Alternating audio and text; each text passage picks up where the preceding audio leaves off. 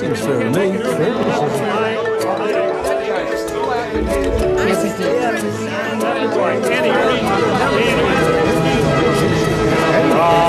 if you don't know what fair is, you can't make it look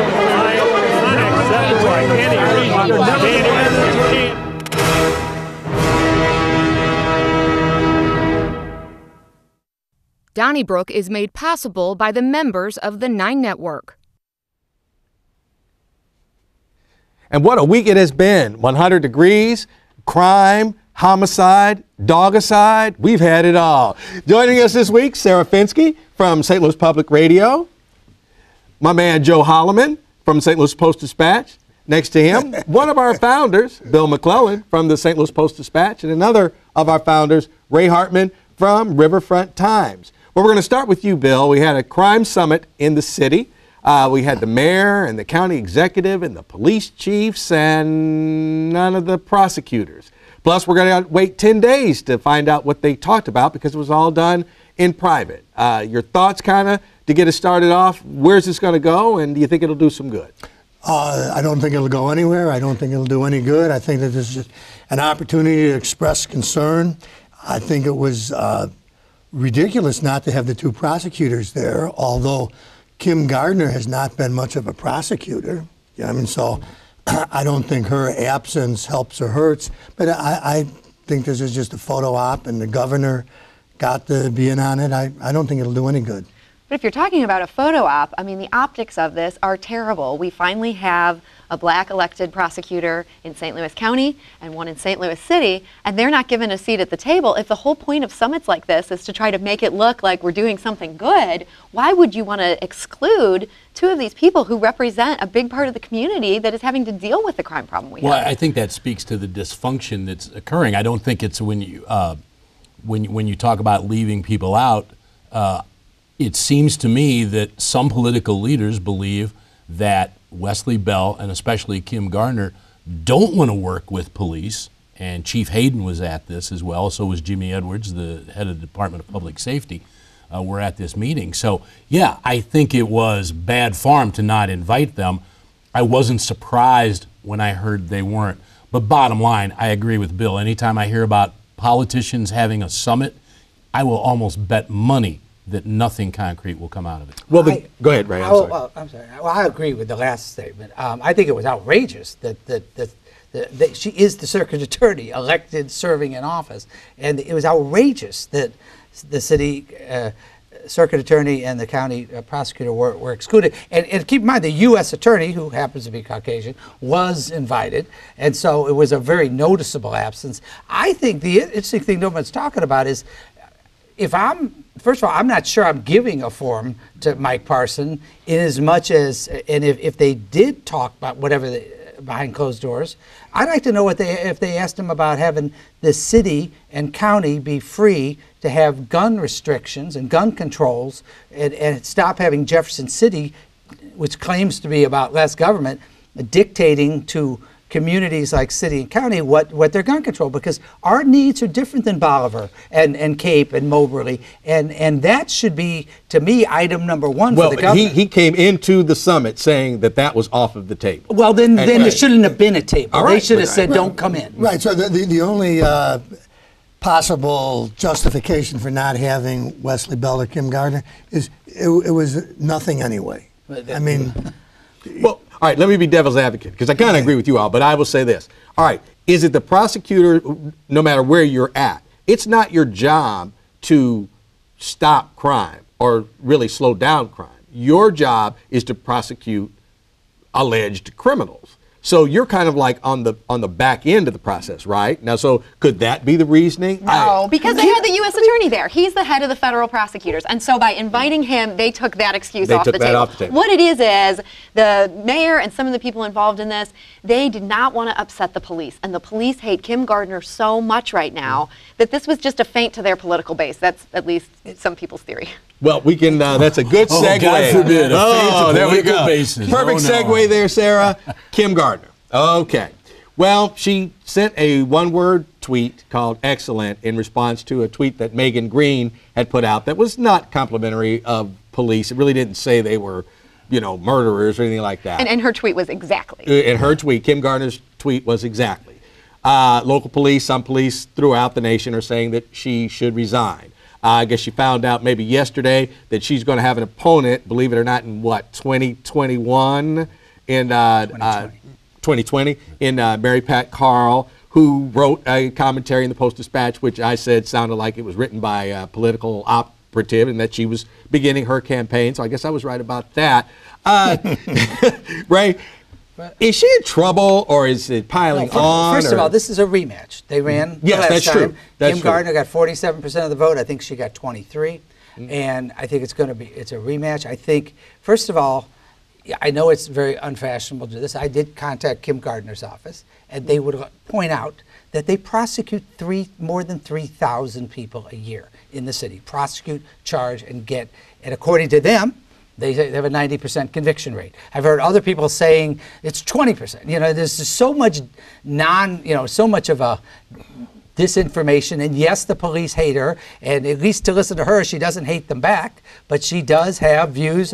That's her. Let me say one thing. She doesn't hate the police back. Right. She sure lets on like she does. I think and the no turmoil question in her office is awful as well. But to your point on the people election, coming and going. Keep in mind the election in 2020, which is a state election, not a city election. People get the state candidates that are up in the city include Tashara Jones, the treasurer, who is African American, the sheriff, who his name Vernon Betts. Vernon Betts, who's African American, and Kim Gardner, who's African American, and Lacey Clay is up, of course, in the city.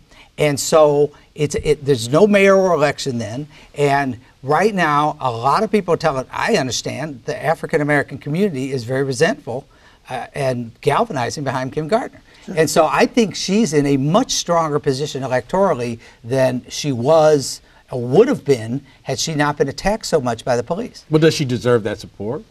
I think that there's a lot of misinformation all over the place about her, and I don't think it's fair to suggest, as some people have, that she's just not doing anything. She's prosecuting over 3,000 people. What I started to say is only 12 of them have been police officers, and she prosecutes over 3,000 a year. So I just think that I'm not here to be her spokesperson, and I have disagreed well, you're doing with. a good job. I was just going to say. Well, I am. No, but I disagree. Well. I thought she mishandled the Greitens case badly. I thought she handled the Bale Project case badly. I'm not saying everything's so wonderful about her, but it's all this narrative as if she's not doing anything. It's just not fair. I disagree with the extent as I think some people say not doing anything. I think as far as it comes on, and we can argue what are the conviction rates, are they 90, are they 20, let's sit down with all the numbers. It's like arguing TV ratings. Right. I don't think that people are saying that she's not doing nothing. I think they're saying exactly what you're saying.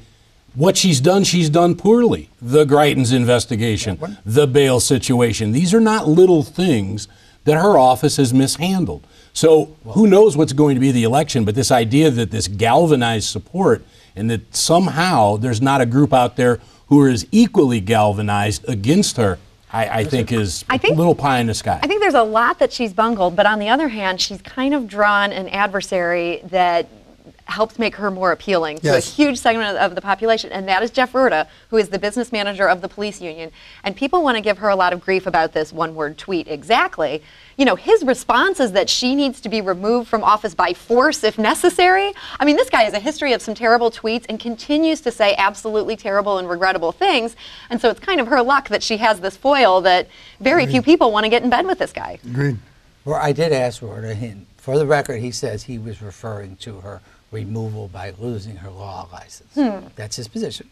He might have phrased that a little more gracefully. I think he could have used a better choice of word. I think it was an intemperate tweet on her part. I think it was an intemperate use of terms on his. And I think this is the whole point. We're constantly having these battles, and I don't think anybody's benefiting in the end. I think that, it's going to be a very interesting election. And the fact is, Mary Pat Carl, she did run against Kim before, and you're going to see other candidates get into this race, and I suspect what's going to happen again is they are going to split the opposition to what Gardner's doing. And that becomes that race that Gardner has an easier shot. Gardner plays very well to her base, which seems to be the black churches in the St. Louis American, and I think she'll be a strong candidate. My guess is it'll end up being Carl versus Gardner. You don't And think then we'll anyone say it. else will get in?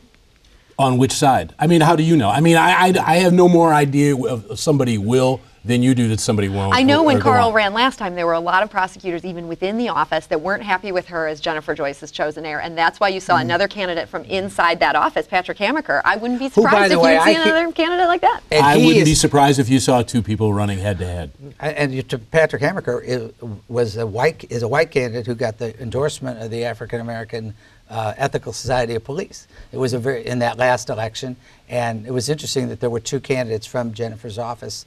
And I'm pretty sure she sat it out, right? I don't think she endorsed anybody. Well, I think I thought she was with Pat Carr. I thought she was too. Oh, maybe I'm wrong about that. I think the puffs of smoke have come out from the powers that be in St. Louis, and Joe is right. She's running against Gardner, and nobody else better dare run. I think that's what that whole commentary was about a week ago, and why she's coming up now. She can't dictate that. Yeah, we'll see if that works. Okay. I understand that's the strategy. But that's the strategy. I mean, You live in the city, you can It's the run. math of St. Louis politics.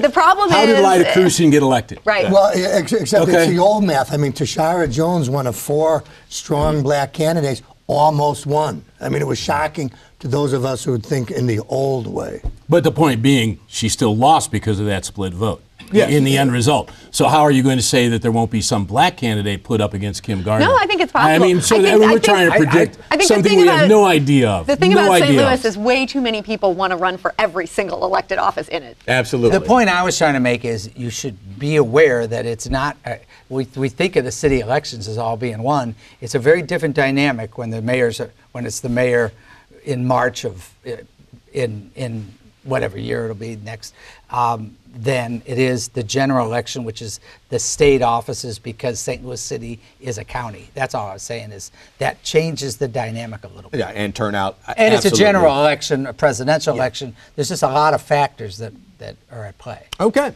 Well, let's go to Creve Coeur, where a nice lady wants to keep her service monkeys. She's got 3 of them, and Creve Coeur, by zoning and residential laws, says, nope, you can't have monkeys. I personally don't think there is anything as a service monkey, but I could be wrong. Am I, Sarah? Well, it turns out there is actually an organization devoted exclusively to service monkeys. Ray and I have been doing some research, and we did find this out. Go journalism. Yes. Our Google search has convinced us that this is a legit thing. It's a fine organization from what Google tells us. And I do want to defend this woman. Texan Tegan is her very exciting name here. You know, she's got these monkeys that she keeps in her house, and what we learned from this excellent story in the St. Louis Post-Dispatch is that her neighbors are very concerned about this. But in the Post-Dispatch reporting, at least, there are no concrete examples of the monkeys harming anyone. The woman has made it clear, these monkeys are just in my house. They are not running amok in this neighborhood. Well, I say, if a woman's home is her castle, why can't it also be her zoo? Well, Sarah, let me be the grumpy old man who doesn't want the kids on my yard and doesn't want monkeys next door. I mean, you know, I have grandkids, and I don't want my next door neighbor with 3 monkeys, whether they're support monkeys or not. This is a potential danger. You know, have a support pug. Have a little dog. You don't need a monkey. That's what I say. Do you have any evidence that these monkeys have been running outside of this woman's house? Because I think that's the I don't question. spy on this woman, Sarah. I don't know. If I had a support mountain lion and it stayed in the house all the time, you would still think, like, you know, if he ever decided not to be, you know, so supportive, then that might be a problem. And monkeys have hurt people. Well, you know, that is true. I think the question is, I agree completely with Sarah about a woman's home is her castle. I don't have a problem with the monkeys there. I guess it's the term support monkey. So does this mean I end up on an airplane next to someone with a monkey because it's their support monkey? And when does it become a support snake? And when does it become a support parrot? And I mean, at what point do you just go, okay, look, let's pick 2 types of animals that can be support animals, you know? It just is kind of silly. But in her house, yeah, fine. It is a thing. but it's not much of a thing. In other words, I don't think that monkeys make because support dogs are a very serious and important part of our world and are amazing animals. I don't think monkeys do that as well. Are these monkeys trained? I did not go to this website. So there is some. There is such a thing. Support dogs are trained. Correct. I had not heard of them before Sarah and I learned about them at the same time. But my understanding is they are not considered they're not as, let's say, mainstream as support dogs. No. And I suspect they wouldn't work well on an airplane. Although they'd make for an interesting flight. And how big of a monkey? They What might make kind it- of a monkey? I think these are big I don't know. monkeys. Is this open to all primates? Hey, or listen. This is a show by that St. Louis. Phil the gorilla was one of the great figures in the history of our So town. you're in favor of support gorillas? Possibly. Okay. But now, and I'll take it under advisement, but actually I don't. Do some more I don't research. think so. I'll give Creve Coeur credit. They had actually thought out whatever this regulation is because it says non-human primates. Right. And people are reminded that, oh, that's right, we are My guess primates. is- Right. Now, there are some that I would like to outlaw as neighbors too, just like the monkeys, but, you know. I will say this: I will not criticize Creve Coeur for enforcing its ordinances. I mean, if they want to, so. True. All right. Another animal story, but this one's a little more intense. We had 2 episodes here, I guess, in the region where men literally stabbed dogs to death. And now we're all wondering, what is the penalty going to be for that? I, for one, think they should do jail time. I think that's just a little bit out of control. I think it proves that you're a danger to your neighborhood and the people who live there. But, Joe, jail time for these 2? Jail time, yes. I believe it was, we were talking about should he go to prison. I believe this person should be fined, placed on probation, do some jail time, but more importantly, get a psychiatric evaluation, since it seems our new prosecutors are big on alternative methods and not just throwing people in jail. Clearly a person is disturbed when you stab a small dog 7 times and slam it to the ground. So I am not looking for this person not to be exonerated if the evidence proves him to be guilty, and everything would point toward that at this point. I believe penalties should be taken. Do I think sending someone like that to 2 or 3 years in prison is the way to do it? I believe this person has some fundamental problems, and I would like to see it psychiatric evaluation before we start making a decision on where this person needs to go. He's clearly disturbed, in my opinion. And I did mean prison. I mean, like, if you got a year in prison and then he can get his diagnostic while he's doing his time in wherever the nearest prison is. It's interesting, you know, abusing animals and acts of domestic violence are the few things that are statistically linked to people who end up doing mass shootings or to people who end up becoming serial killers. And so for us to slough this off and to say, oh, we can't charge somebody with manslaughter or murder because it's just a pet, it's not actually a person, it seems like there's maybe a problem if that ends up where these things go. And 'Cause so this they is a should be dangerous charged with person. manslaughter? No, I'm not saying manslaughter, but I'm saying this is a dangerous person, a person who would do this to his neighbor's believe, dog. and I believe, I just said, that's exactly what I believe. So He's I a vote for dangerous prison. person. And what you're saying is, let's forget the psychiatric evaluation, not look into what the problems are. Let's just send him straight to prison. When there's people who actually shoot other people who get out of prison after 2, 3, 4 years. All I'm saying is that before we say go to prison because it's a cute dog, let's look at the problem. Isn't that sort of taking a new view of criminal enforcement and punishment that both prosecutors have stated they are well in favor of? Quit just warehousing people into institutions and let's find root causes. Well, let's not get too much into this. Like, this is a mental health issue, not a gun issue or a violence issue. This was a violent act, Joe, where he's stabbing that little dog, and then, according to the reports, standing there with his gun, you know, staring at the people whose dog he just killed. This sounds like a dangerous thing, and I don't want to go overboard with psychiatric evaluations on this. You don't man. think there's a mental health issue in Of course I the think- situation you of course, just described? Joe, I think that there's a mental health issue in most violent acts, but I don't think you say, well, that's violent, but this is a mental health issue above everything. Well, let me say that's all here, I'm saying. First of all, I don't like when we try to sentence people without knowing all the facts. But having said that, whatever the maximum is, the maximum that they can possibly give this guy, please give it to him. And as far as the reference to reform-minded prosecutors, they are not calling for less jail time for people who stab people, dogs, or anything else. The folks that are talking about mass incarceration are not, that I've never heard one say, we need to go lighter on people who stab and shoot people. I just think That a community. isn't I think true. a community has a right to say, like, listen, if you do something that heinous to an animal, we have the right to send you to prison. And I think that is kind of getting lost in that. Wait a minute, we're just not having this. Enough is enough. So you want me to be a hardliner on crime? You got one. That, to me, this was so despicable. Right, he The deserves maximum. some time. Joe, I'm going to come right back to you. You live in the city. Sarah lives in the city. We often hear that those of us who don't live in the city don't understand. Well, I live in the city of Kirkwood, and we don't have a residency requirement for police or fire department officials. I understand that because, I live in a little house that's affordable, but, Kirkwood can be pricey. So I don't think it's fair to make people live there who, work there. Do you agree with that? Now, I've always been in favor of a residency requirement, and I have been opposed each and every time the city has weakened that residency requirement over and over again, to the point where now arguing for it is almost useless, since they will find exceptions for everything. When I first started working at Post-Dispatch, the rule was, unless it was basically a crisis, that there is nobody living in the city who has this specific talent, and it would be an architect or some type of surgeon for the city hospitals at the time. Now it's been, we're going to accept this, then we're going to accept this. So they've basically erased it. But I will always take the position of being in favor of, if you work for the city of St. Louis, live in the city of St. Louis. City dweller too? I'm actually with Joe on this one, and Beth Howard, who's an older woman in the city of St. Louis right now, she keeps introducing bills to try to get this changed, and she's going to bring this back now that the aldermen are going back into session.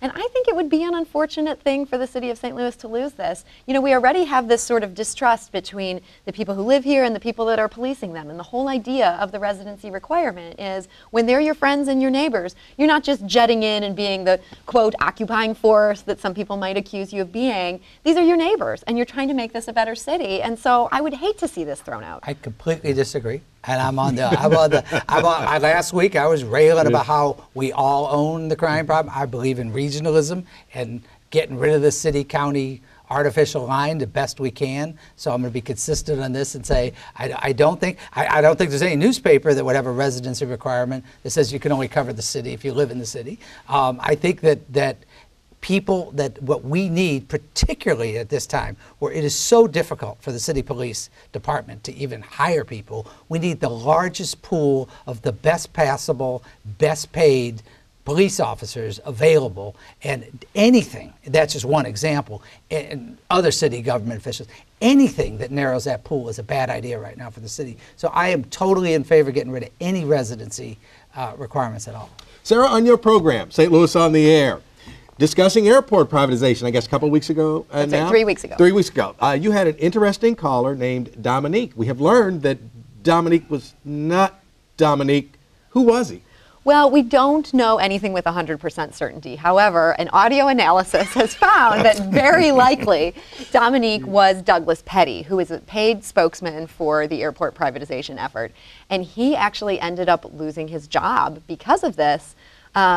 My colleagues at St. Louis Public Radio did some fine reporting on this story, and they put it out there that he's very likely the guy who called in and gave some talking points about this airport privatization plan without acknowledging that he's very likely being paid by those same backers. And Paul Payne, who runs the city airport working group, it appears that he took that very seriously and did force his termination. According to the story, your colleagues did forensics. So they did hire an expert. Kind of impressed and terrified at the same time. You could call in and you're gonna have to quit calling. I'm not criticizing them. I didn't know they could do that. I'm not going by Dominique anytime soon. My colleague was there on air with me when this call came in, and she slid a piece of paper across the table and she said, "That's Douglas Petty." She recognized that voice right away. And I think it bothered her a little bit because of the idea that they keep touting transparency. That you can trust what's going on behind closed doors because it's all these city employees who are working on this for the betterment of the city. And so it really kind of bothered her when he didn't quite deny it. He was just like, when I call a radio station, I use my own name. She wanted to get to the bottom of this. Well, one thing about him, he's a spokesperson, and apparently he believes in his cause. Because you asked the supporters if they would come on. Sure. And they said no. And they initially said yes, and then they weren't available. Right, okay. But, yeah. So here's the poor spokesperson believing in his cause and realizing, well, I want to get my point out there. And so it calls, and Dominique was not the smart way to go about this. But I thought, good for him. I was just pleased to see somebody giving a shout out to Dominique Wilkins of the old Atlanta Hawks. Right. I was like, wow, yes. I have to say, the other thing that bothered me in the story was this reference that this person is paid. Everybody knows Rex Sinkfield is bankrolling this thing, and I don't. A lot of us don't like the idea, but why is this?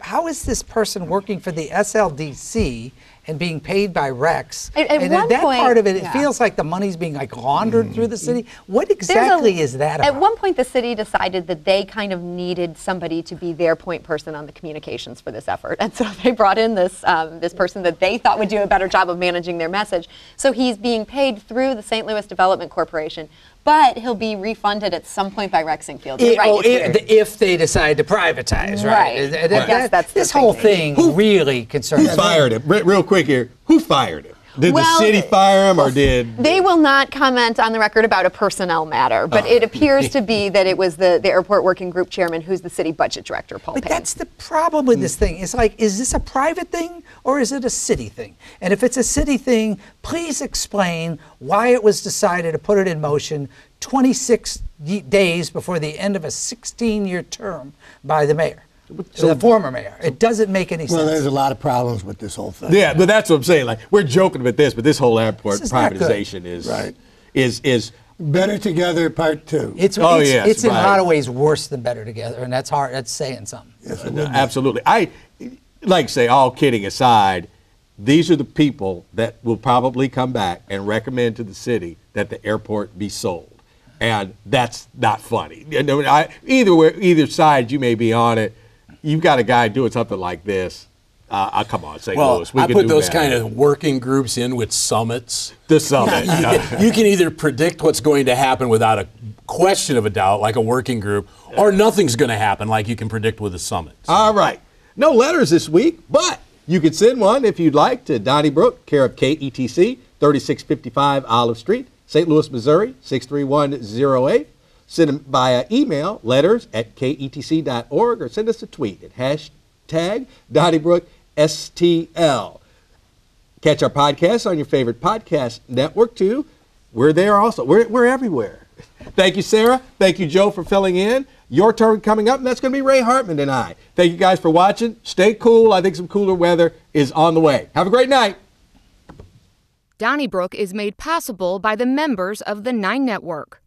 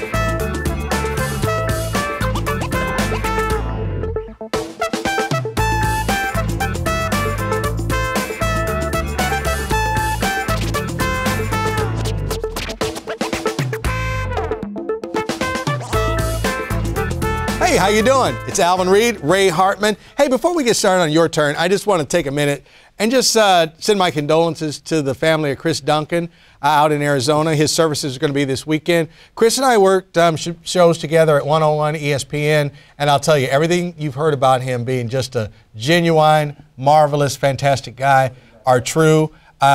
We were friends, and I'm going to miss him, but he was really a fantastic guy. We lost him to brain cancer at 38 years old. Unfortunately, he passed away on my birthday last Friday. But Chris, we miss you already, and God bless you. Well said. And I didn't have the pleasure of knowing him, but boy, I tell you, I've met people that he touched so many lives in this community and around other places as well. Absolutely. As not only as an athlete, but a terrific broadcaster. Oh yeah. And really an inspirational guy. Well said. Absolutely. Okay, we're going to start with some tweets tonight. At Craig Riggins, the county prosecutor and the circuit attorney being excluded is not at all surprising. Actually, I can respect the public snub. It leaves no ambiguity as to how Wesley Bell and Kim Gardner are viewed by the people who were there. And from Yale Hollader, first time tweeter? I don't think so. This Creve Coeur service monkey story is just bananas. You can catch. Where's I'm trying to remember. On the train, on the trolley. Well, you can catch Yale on the trolley, but also in Clayton. All right.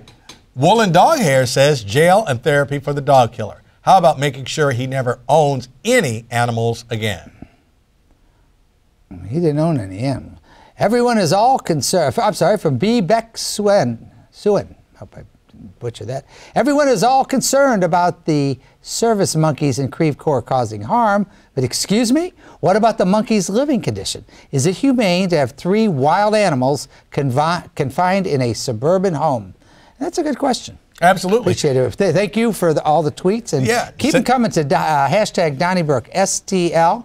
All right. Now, we talked about this a little bit more. Right. I know that we aren't laughing at the service or any service animal or anything like that. It's more of a case where does Creve Coeur have the right to say you can't have monkeys in your home? Monkeys in a home is one of those categories that just is going to make for a facetious discussion. Yes. I will say this. We didn't get into the detail.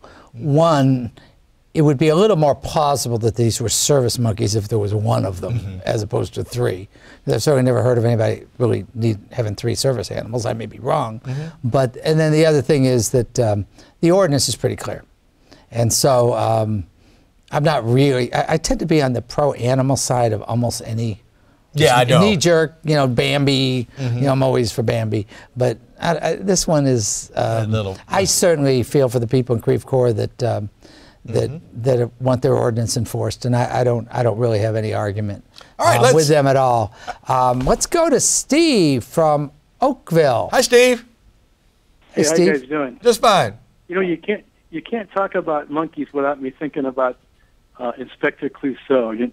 And Minky?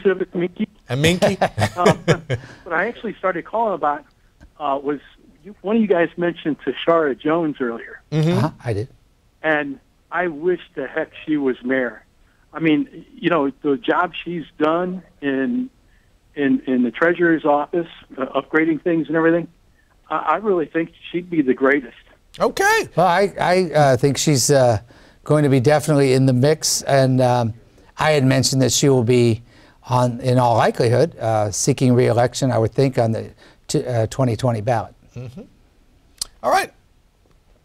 Who's up next? Eddie in North St. Louis. Hi, Eddie. Good evening, Alvin and Ray. You guys always do a great job together. Well, thank you. I wanted to call and let you guys know that I think the reason why Kim wasn't invited because now we have 2 black prosecutors, city and county, and Kim has taken the top off the box. She's showing people what's going on inside the police department with the racism tweets, with a lot of racist stuff, with cops that are shooting each other, saying they're playing Russian roulette. But that's not Russian roulette. Russian roulette is when you shoot yourself. This cop shot another cop who should be charged for murder. And then you've got the chief and his assistant who wouldn't let those cops turn themselves in so she can get blood samples to see that they were getting high or drinking on the job. Until we get cops that are not going over their girlfriend's house or boyfriend's house, crime is going to be bad in St. Louis City. We've got to clean it up. So Okay. we got to start cleaning the cops up. All right. Thank you, Eddie. Thank Whatever, going back to that first tweet that we got, whatever is going on between the city and Kim Gardner, but how does Wesley Bell keep getting thrown into this? Well, because it's the same. Keep in mind that Wesley Bell's office is being unionized, or at least attempting to unionize by the city police officers. Good point. And the same. This is there are 2 sides to this dynamic, and I understand people are going to be on different sides, but again, at the risk of appearing to be a centrist too often, we really have to come together on this. And as long as Kim Gardner is the circuit attorney of the city of St. Louis, an elected official doing her job, she needs the office needs to be respected. And same with Wesley Bell. And I happen to have a higher opinion of them than other people. But even if you don't like the job they're doing, then elect someone else. Anyway, but thank you for the call, Eddie. Thank you. And, let's go to Ron in Jefferson County. Hi, Ron. Hi, how are you? Just fine. I like your show's a great show. Thank you so much. My thing is about all these kids getting shot. Now, the drive-bys, who knows what's causing this? It's crazy. It's totally insane, and I know it's mostly in North St. Louis. And I was born in the city of St. Louis, but I've been out of there for many, many years. But like the baby that died today, how did that baby get their hands on a gun? Yeah, that's the part. I didn't hear it. No, this happened shortly before we got did to not the hear studio. about this Thank one. you, Ryan. You know, that's a good question, and who is responsible for when something like that happens? And this is not, this is not really a gun control question. This is just a fact that there's too many guns out there, and that's a problem. And that need to be addressed just like the crime situation does. And gun safety. If people have, people are entitled to guns, and all of us, anyone who has a gun, needs to take responsibility for having locks on them, and so that this kind of tragedy, I don't know anything about this specific one, but boy, we just have too much tragedy in this city. Absolutely. Crystal in Swansea, Illinois. Hi, Crystal. Good evening, Ray and Alvin. How are you guys doing? Just fine. Thanks for calling. Thank you for taking my call. I was calling about the issue with the dog being stabbed and the dog had to eventually be euthanized. I think it was just a horrible thing. I think it's more than just this man waking up and just having a bad day. You know, I've seen where people may kick a dog, which is wrong, but it's something deeper than that because of the way how cruel it was, how he was stabbed 7 times. And, you know, if I were the owners of the animals, I would be frightened of my neighbor. I would take action to get some type of restraining order against him because I would be frightened of him. But at the same time, I don't think there's something mentally right with him either. I think he needs to go to jail, definitely. But there's something not there clicking if you were to do that to an animal, especially a friendly type of animal like that. We're not talking about a ferocious pit bull, We're talking about, a seemingly family dog. So something's more is going on with the man that did that. And I mean, Joe was making that point, but in the point the kind of Bill was making that I agree with. I think people who hurt people there's something screw loose to murder somebody. But yeah, if your community wants to say like we're not having this to the point where you're going to go and spend some time in jail or in prison, I think that's viable.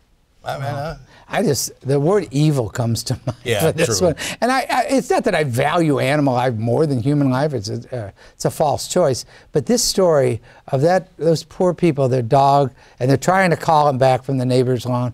All this dog did was stray into this neighbor's yard. This was just evil. I mean, and again, there's a lot of different forms that takes. But I just the laws don't generally, there is a comparable law for murder for animals, and I'm not necessarily suggesting that, but I hope that whatever the maximum is, assuming this person's found guilty, is assessed. Let's go to William in the city. Hi, William. Good evening, gentlemen. Hi. You mentioned the airport consulting panel financed by Mr. Singfield, and I've had a burning curiosity, and I'm hoping particularly Alvin or both of you could answer him a question about one person. Since its inception, I have seen the very learned, to me, St. Louis American writer and columnist, a guest columnist, Mr. Mike Jones, the ex-school board person. Is he the same Mike Jones that is impaneled on that consulting committee? Yes, he is. I believe so, yes. It is him. And I just can't imagine that he would be very thrilled about selling the airport. And I was wondering, are these folks allowed to give their views in public, or what is his role in that consulting? That's my only question. But I kind of thought it was Mr. Jones. It is. Maybe he will provide some balance for the insanity and the mystery that's going on with that group. I think that was part of his appointment, and I don't know if he was a Lewis Reed appointee. But maybe that's what it is. Like you say, you need representation from all parts of the city, and maybe that's, his role is to actually listen to what is being said, and ultimately this group will say yay or nay. My guess is he would probably be a nay vote, but that's on down the line, so we'll see. I don't know. I personally think if someone has an idea like airport privatization and like Rex Singfield and wants to promote it and advance the idea, that's one thing. The relationship between the private sector, in this case, Mr. Singfield, who again is certainly entitled to his views on this, and the public sector and how this thing seems like it's already hotwired is really, I think, very troubling. The way the whole, and I have a lot of respect for Mike Jones, and but this is, I think, troubling. Troubling. That's the right word. I was going to say, you said it again because I was just going to say that's the right word. This is troubling, right? Yeah, and you've mentioned this before. This is a bigger deal than that Better Together was, because maybe that's because that wasn't going anywhere. But yeah, troubling. We'll keep an eye on it. Mike in St. Louis. Hi, Mike. Good evening. I'm sorry to say this, but I was really turned off at the beginning of the show tonight. Alvin, unfortunately, I know you didn't mean harm by it, but you're 100 degrees, homicide, dogicide, and then with this big old grin on your face afterwards. I'm sure the family whose dog got murdered is not happy about anything. I'm sure all the child homicides that happened, maybe a little bit more somberness is needed at this time. So we could, empathy is another good word to use. Both my wife and I were shocked. Okay. Well, Mike, let me speak. No. Look, point well taken, man. Okay. I meant no harm from it. I'd smile through the toughest of times. But I hear you. So you had a point on the dog? Yeah, that was my point. Dogicide, I don't think is a good word. Oh, all right. I don't. Okay. Yeah. All right. Okay. I appreciate it, Mike. You have a great night. It's having done the provocateur's job as a guest provocateur for many years in the 90s and done it very poorly. I can assure you that it's tough. And I don't, I'm sure, no offense. Every week we have tough stories on the show, and we try to, start out in a positive way and look forward. But none of us, I think, takes this anything. We all five of us are just appalled at what happened, and I think that's clear. But thank you for the call, Mike. We appreciate it. All right, Let's go to Chris in the city. Hi. My experience and observation with regard to politicians that appoint study groups and advisory committees and so forth, it seems to me that the outcome is predetermined, and it's structured, and the committees and the study groups are structured such that they look at things so that they're driven towards a predetermined outcome.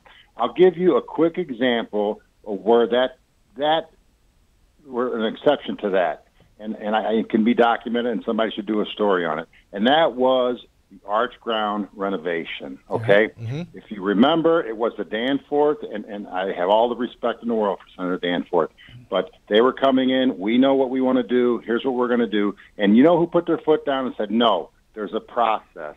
It was the National Park Service. They brought in public, and it was the public input that resulted, that drove the result. And I can guarantee that, and it's documented. And that's what needs to happen in something as big as the airport. And I wish that somebody, we've got great investigative reporters, but that don't do enough of that. And I wish they would Chris, do that in this subject. I think it's really well said. I think you really hit it on the head. And I do think this is not a study. This is a predetermined outcome, and it will be interesting to see whether the political class is able to do what the Park Service did in the case of the Arch grounds. Yeah, exactly. Very great point. Right. It wasn't that long ago, but great memory, and that's a great reminder. It is. Because that was something that was headed in one direction and still turned out marvelous. I think it did. Yeah, absolutely. Very good. Bill in Bonne Terre. Hi, Bill. Hey, I asked Alexis, I said, turn on Donnybrook, your turn. And she said, only if Ray and Alvin are on. All right. Well, you better make sure Alexa isn't hitting the bottle. Yeah. I was going to say, she's a smart lady usually. Hey, this monkey business thing. Mm-hmm. There's a difference between emotional support animals and service animals. Now, some of the monkeys can be trained to fetch your keys, change the channel on the TV, find the remote, do all kinds of stuff for you. And like the ring-tailed lemur is the sweetest little animal and ain't never going to hurt anybody. But a chimpanzee will rip your face off. Yeah, right. And so there's a huge difference. Agree with you. I like I say, and maybe they never get out, but there's documented cases where monkeys have hurt people, and if Creve Coeur says you just can't have a monkey in your home, and like the caller said earlier, or the tweet, 3 monkeys. I mean, that seems like that's like just service animal or not. How does that get by zoning? I think Sarah Fenske did a really good job of disclosing that our Woodward and Bernstein Act on this was done in under 45 seconds of research. It was, and they did it.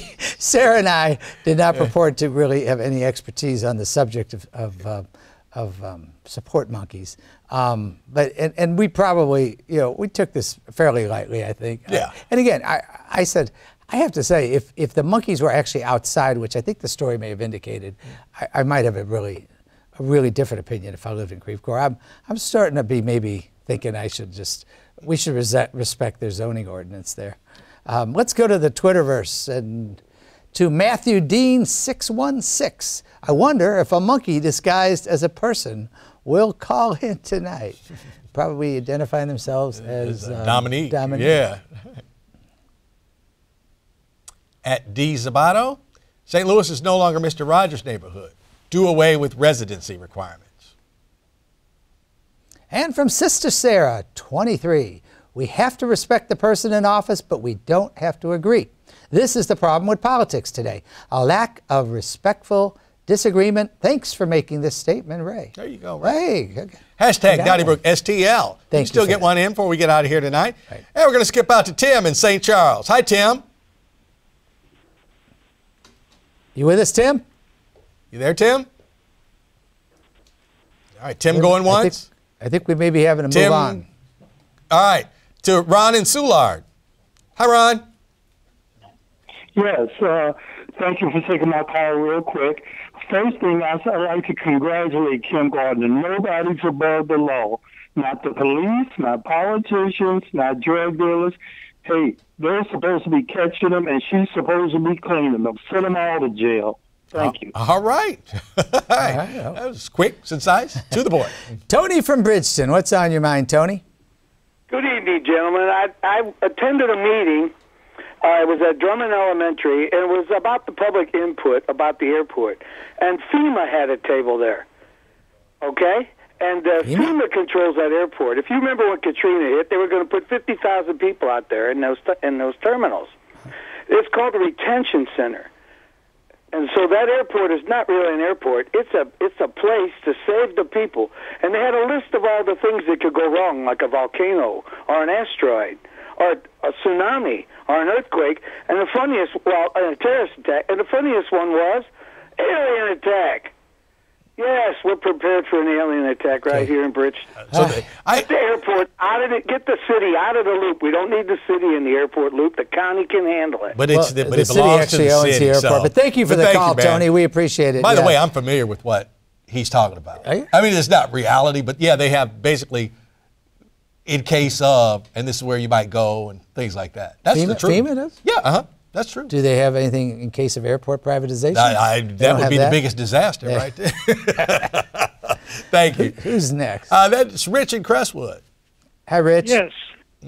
Hi. I just wanted to call about that dog. Mm-hmm. That dog was a border collie, and we had a family dog, similar, a border collie. Border collies are shepherds. They like the shepherd people. And that dog would shepherd kids in the neighborhood. He got to shepherding a man in the neighborhood, and he really got, towards the end, he got vicious. Oh. And we had to have him put down. Okay. All right. Thanks, Rich. Appreciate it. We're going to move on to Bob in Chesterfield. Hi, Bob. Okay. I want to say something. Hi. Well, let's talk to Bob. Go ahead. Hey, Bob. Oh, yeah. Go ahead. What's on your mind, Bob? Just a quick comment regarding this potential airport privatization. If I understand that Mr. Sinkville is funding $800,000 a month to do this study, that in itself tells me that it is highly, highly suspect and probably not legitimate. And he gets his money back only if they decide through this study, in air quotes, to go forward with privatization. Otherwise, he's just out the bet. Right. And I had a career in the airline industry, and I think I have a little insight into this. And I think it could be a short-term gain for the city of St. Louis, but it'd be a long-term loss. Okay. What sort of career did you have in the airline industry? I had a career as an airline pilot. Good. Okay. Good for you. Well, Bob, because you had just said that, and you kind of explained it right there, but what's the biggest problem with it? You just say, like, yeah, they sell the airport, they get a lump sum of money, but in the long run, it would be a loss. Is that your biggest concern with it? Well, I think that it's a potential, money generator for the city. Right. And, it may not be, optimized at this point in time. Perhaps you could say that new runway was never really needed. It was needed at the time, but in hindsight, with the tremendous decrease in flights out of Lambert, it's probably not needed, but it still has the potential for generating a lot of revenue for the city. Well, exactly, Bob. I think that's really, you got to wonder if somebody's willing to pay $1 billion or $2 billion, whatever it is with a B, then you got to wonder what's being left on the table, as you say, Bob. I think it's a great point. And one other thing, the airlines are, as they say, a stakeholder in this, and nothing happens without a majority vote of the airlines operating at Lambert, and at this point, that it particularly means Southwest Airlines. So that'll be interesting to see how they view this. Hey, Bob, before we let you go, what airline did you fly for? Ozark, TWA, and American. Okay, so you did them all. All right. Well, thanks. Probably, Thank you for the call. You may have flown me someplace sometime. Ray, too. Thank you. You're welcome. Thank you. Larry, I'm sorry. You go. Larry in Maplewood. I'm sorry. Hi, Larry. Hi, how are you guys? Just fine. I'd like to make a comment on that dog stabber. If they're going to give him any time, if they give him, say, a year in jail, I think they ought to break it down to like half year in jail and a half year working in dog kennels. All right. To take care of dogs. Okay. That's nice. That'd be an idea. Now, the dog kennel people probably don't want him anywhere near that, but well, put it this way, you could also work in a dog kennel and not go near a dog, if you know what I mean. So I happen to own a dog. I wanted to say this. It was part Border Collie, part Aussie Shepherd. And Border Collies are the sweetest dogs. I realize there may be exceptions. And they do have herding instincts, but I think you've talked to most people who own or know a Border Collie, and it's a pretty infuriating thing that happened. Thank you there for the call. It's interesting, Larry. And let's go to Jordan from Alhambra. Where's you Alhambra? You got that right this time. Yeah. Ray and Alvin, good evening to you. Hey, Jordan, tell us where Alhambra is. We should know. It is in northeastern Madison County, Illinois. Okay. And I want to apologize for the bad joke, but 3 service monkeys. We're talking see no evil, speak no evil, hear no evil. And I love Border Collies, but I wouldn't want a monkey on my back. Oh, there we go. There you go. Thank you, Jordan. We needed that. Thank you, sir. Dave in Defiance. Hi, Dave. Thanks for taking my call. Okay. I just wanted to make a comment about the police residency requirements. Huh? Everybody's paying 1%. What do they pay? 1% state? Yeah, in the city. City sales tax down there? Yes. City what's the big deal? Oh, I mean, it's just either. I think your principle is to be like, especially on police force, you should have to live in the city, right. And there are those that don't believe that, and I'm kind of torn because, like in the municipality I live in Kirkwood, we don't have the firefighters, or you work there.